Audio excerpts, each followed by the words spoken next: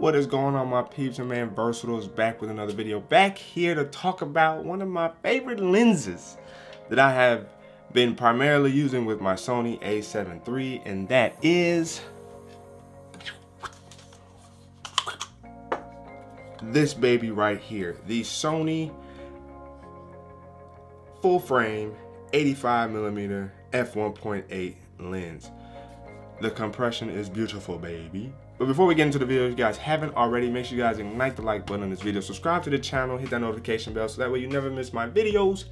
Then we can sit back, chillax, and see what's cracking. Now let's get into the video. How has this lens been since I've had it? I think I've had this lens for quite some time now. I'd have to actually look, but it's either been 6 months or it's been a year, or over a year. I'm trying to really think, did I get it last year? No, I had to have had it 2019. I think I got it, if not late 2019, I got it early 2020. But this lens has been a game changer for me. Yes, you guys know I love the 55mm from Zeiss that I don't have. I use that at camera camp, loved it. You know, now, as of this video, that new full frame 50 1.2 G Master, I'll take that over the 55. I ain't even gonna lie, you know what I'm saying? I like that lens too. The 50mm is a very good look and is a very good neutral lens in terms of both video and photo. The surprising thing about this 85 is that I use this a lot for video. I used it, I think, once or twice in my creator's block short film that I shot.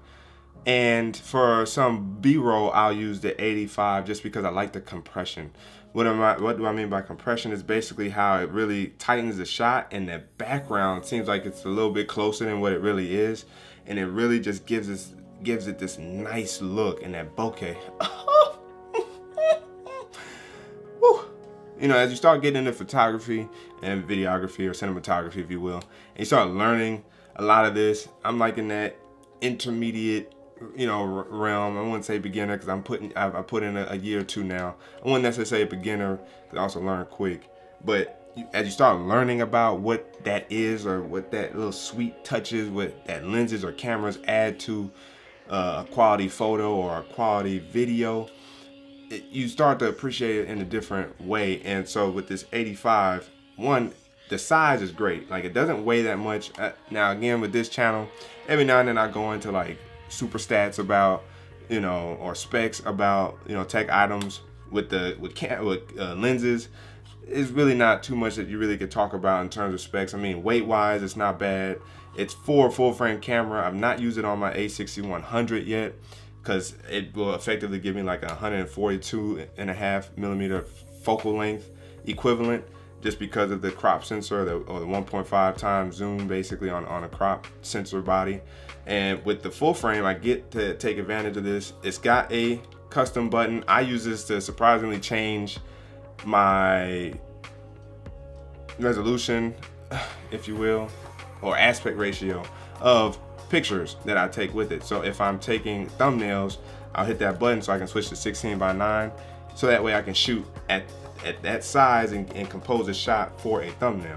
Whereas if I'm taking general pictures, I don't really need to use this for anything else. I use focus hold with the actual shutter button, and I use single shot autofocus, which means I'm constantly having to readjust a shot if I'm you know, readjusting the model that I'm shooting or the scene that I'm shooting. I'm constantly having to readjust focus anyway. So using this as a focus hold button does not work for me or my style of shooting. But it's nice to still have an option and have it customized for whatever you want to do. Of course, it also has an autofocus and manual focus button, so switching that back and forth will allow you to adjust on the fly there. I also have it triggered on my camera to hit a button. I think it's C3 on my A7 III to switch between manual and autofocus. So a lot of times I'm not really touching the lens, you know, and if I decide to use manual focus, the focus by linear that Sony uses for their focus, the reaction time is fast, it's not tight, it's actually relatively loose, and it's very responsive. I haven't had any issues with it. I actually took a picture of a snail one time, and I got to kind of see like this focal plane where I saw that I had within range in terms of how close I could get to this little snail or slug that was like on the ground that I saw up on my house. And I used the 85 to shoot that, and it was pretty nice. I mean, it was kind of getting a little dark, so I had to kind of bump up exposure in post, but that's the beauty of this lens, is that it's still versatile despite the semi-telephoto approach of the 85mm lens. Now, taking this baby off, as you guys can see, it's got like a wider look. The filter thread is 67mm, and I use the Polar Pro 82mm ND filter 2 to 5 stop, and I use the Polar Pro's filter step-up ring. I forgot what it's actually called on the outside, but it gives it that extra grip. Something that Gerald Undone really loves about, you know, I guess step-up rings or whatever.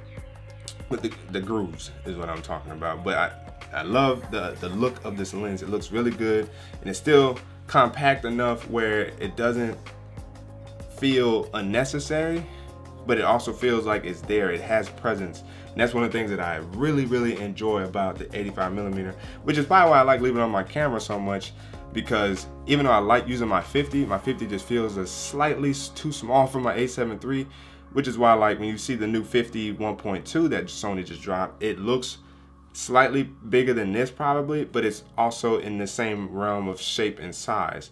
Now, also keep in mind, on the body there is no aperture ring, so it's just focus, the custom button, and the auto and the focus button, so the focus toggle, if you will. So in terms of this lens, and again, as I use it for a lot of video, and a lot of photos that I've taken throughout the year, I probably put some of them up. I took those with this lens, and that's why I like it. Right now, of course, I'm shooting with my Sigma 16, hoping to get the Sony's full frame 20mm that they dropped last year, or I'm kind of starting to lean into the 24 G Master, but I don't know, you know what I'm saying? We'll see. I know one of the lenses I need to get is a 35mm. That's the lens I really need to get, and I'm really looking at the 35 1.4, just because, as I can't believe I forgot his name now, but he's a real cool dude on YouTube. He says, buy it nice or buy it twice.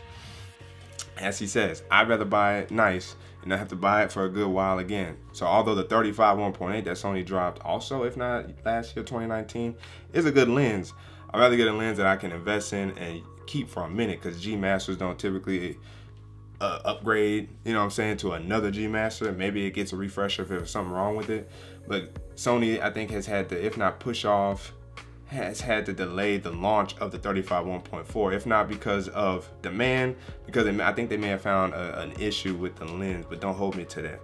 So, but my lenses that I have the Sigma 16, I got the Sony full frame 50mm 1.8, and then I got the Sony full frame 85 1.8. I have seen the 85 1.4 looks amazing. I think Armando Ferreira at the camera camp was actually recommending me to shoot with this lens, because I think this lens had just came out not that long ago, or it was the 85 1.4, but I think it was 85 1.8 and it was all rented out. I know I really like this lens, so I know I would love the 85 1.4 because it's a G Master, and yeah, of course, who's you know, wish list wouldn't be to upgrade all the lenses from the real nice full frame to the G Master.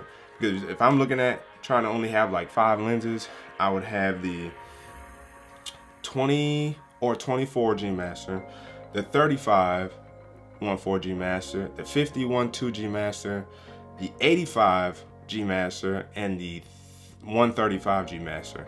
Those are my 5 primes that I would keep. And then my one zoom lens would probably be, if it's not the Sigma's 28 to 70, if it's not Sony's 24 to 70, which I really don't think it would be, it might be Sony's 24 to 105 G Master or G lens. It's an f4. I really hope that they upgrade that, and if it's not a G Master, they just, you know, upgrade it from f4 to 2.8. That would be really nice. But that would be my one zoom lens that covers a good variety of focal length that I could take if I didn't want to bring any primes. I just want to go run and gun real quick shoot or something like that. Maybe just walking about. You want to get some street photography in. That's the one lens, that's the one zoom lens I could have outside of my 5 primes. But the primes I'm rocking right now have been pretty good. But that's where, like, I would like to go and kind of bump up to that 20 to 24 millimeter for my wide angle look, because 16 can be so wide. Now, of course, it's a crop lens or APS-C lens on a full frame body, so effectively it is 24 equivalent. But it's nothing like actually having a full frame where you don't lose any quality. and there's like a slight bump in quality, especially when it comes to 1080p. Sony's 1080p on the A7 III is much more on the soft side, so you may have to bump up sharpness, if not with the creative style or picture profile you're using in post, try to bump up some sharpness. So that's there. But when I'm shooting with this 85, when I tell y'all this 85 is smooth, that's why I like it. Like most of the pictures I prefer to take with the 85 because the compression just, it wows me. I like my 50, don't get me wrong. I love my 52 and I like using my 50 on my A6100, which I've been doing recently because my A7 III is trapped in the small rig cage system that I have. But this 85 I would recommend to you guys. I believe the price that I bought it at was $600 on Amazon. Of course, links will be in the description. If you're looking for a budget lens in the 85 1.8 category that will still give you really good quality, Viltrox's 85mm is a silent lens to look at too. And then of course, if you got big boy pants money, get that Sony full frame 85 1.4 because you will not go wrong with that, especially if you have a Sony camera, of course. You know, if you don't have a Sony camera, of course, I'm sure Canon's got I think an RF 85, probably a 1.2, you know, so really wide open aperture. I'm getting into photography and I'm really learning a lot of things, and I'm actually glad for that because they say the more you learn, the more you teach, the more you teach, the more you learn. So that's what I'm also kind of doing with these videos now on my channel, is when I get to learn this, if I understand it or to help me better understand it, I come to you guys and dispense what I'm learning. So Sony 85 1.8 silent lens, if you're looking for it, it's probably about $600, and you might even find it for just under that, maybe $550 or so. Again, links will be down in the description. But let me know what you guys think. Do you like the 85mm focal length? Do you like telephoto lenses? Have you used any other 85 or any other recommendations? Do you plan on actually getting one? If you haven't, let me know down in the comment section below. But again, if you haven't already, make sure you guys ignite the like button, subscribe to the channel, hit that notification bell so you never miss my videos, so we can sit back, chillax, and see what's cracking. But your man Burst was signing out, and until the next video, wait for it.